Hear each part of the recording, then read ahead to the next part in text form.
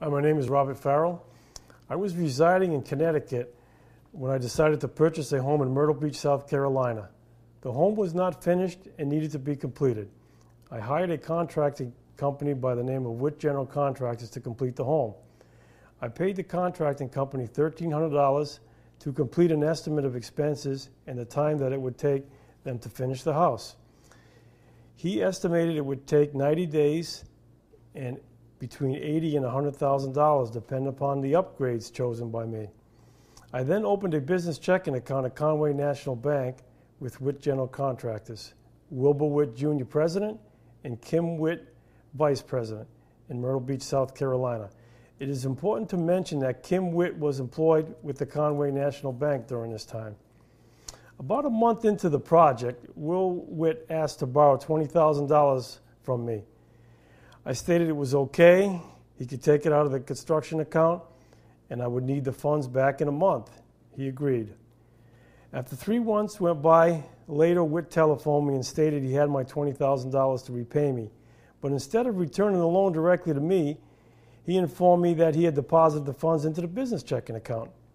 I told him at that time the funds should have been paid directly to me and not put in the construction account, as that was a personal loan and had nothing to do with building the house.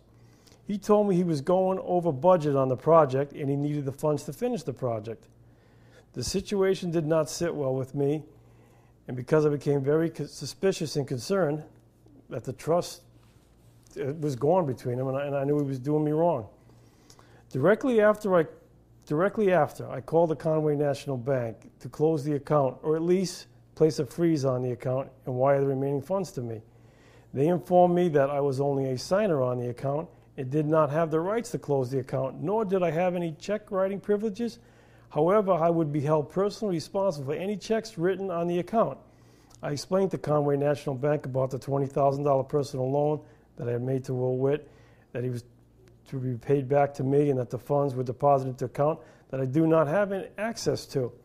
The bank advised me there was nothing they could do at all, that the account had been set up that way.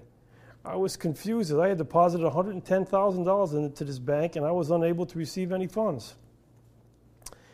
It wasn't until about a month later that I finally got a chance to get on the Conway National Bank by myself and review my business checking account to determine what was going on. I noticed there was numerous checks for personal use drawn on the account. There was also business checks from other customers deposited into the account and many questionable transfers of the company's money being ran through my account that didn't pertain nothing to building my house. I became suspicious and asked to see copies of various checks.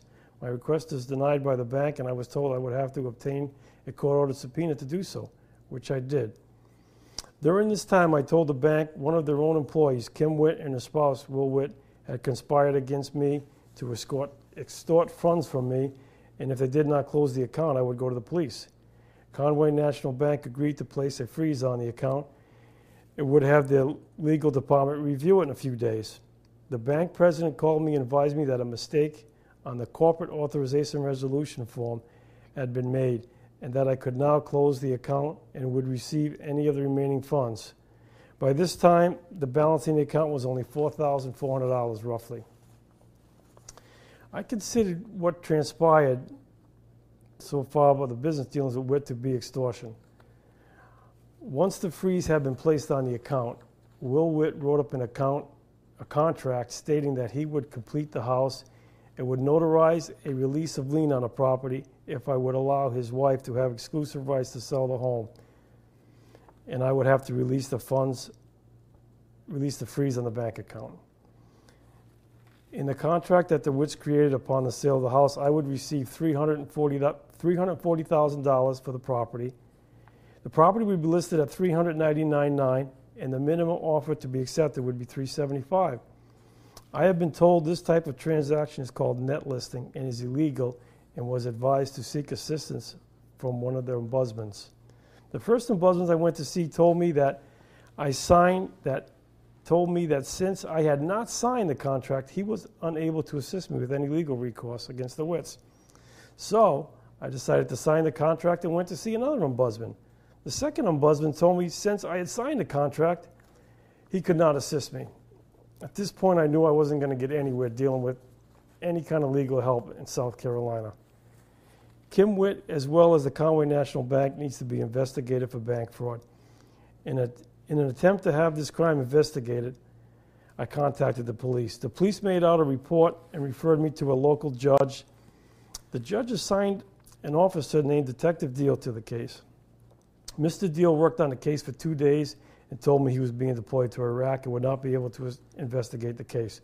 When I telephoned the police department to find out who would be taking over the investigation in Mr. Deal's absence, they told me they were short on help and no one was available at this time to work on the case. I have contacted the governor of South Carolina, the Attorney General's office, U.S. Attorney General's office, solicitors, ombudsman, and even the FBI, and I've gotten nowhere. Every time I search out any legal advice or assistance, I was questioned where I was from. As soon as I tell them I'm from Connecticut, I was unable to get any positive help. I hate to say it, but South Carolina still does not like Northerners or Yankees, and I couldn't get any kind of assistance from them just because I was from Connecticut. Here's another example. So that the Witts could lien a free and clear property, attorney Stacy Stanley deliberately held up my closing so that the Witts lien would prohibit me from refinancing the home so that through the Bank of America. An employee from the Bank of America said he would testify that the closing was delayed and that no other closing he has ever seen in years was like this. Also, Special Referee Willard D. Hanna, Jr. resided over the trial. Mr. Hanna did not hear the proceeding fairly and paid no attention to the evidence. As an example, during the trial, Kim Witt was asked how much money they had into the project. She stated they had $110,600. My attorney stated to the special referee, Mr. Farrell has given $115,000. Why are we even here? Special referee Hanna allowed Mr. and Mrs. Witt to go into a private room to come up with a better figure. During the break, I saw attorney Stacy Stanley and special referee Hanna having a conversation in the hallway. Shortly after the conversation, I see attorney Stanley on the cell phone. I cannot prove it, but I can only assume he was given a figure to the Witts to come back into the courtroom with.